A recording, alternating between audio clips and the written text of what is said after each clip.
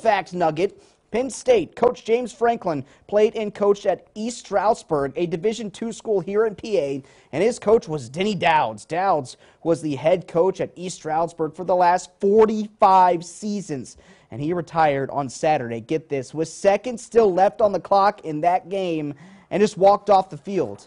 Coach Franklin reacts. The wins are important in this business. We all get it, but you know, I also hope that I have the opportunity to have the type of personal impact that Denny had on people and had on that community and all those types of things. So I haven't reached out to Denny yet because I'm trying to figure out what I'm going to say to him. Kind of been struggling with that, to be honest with you.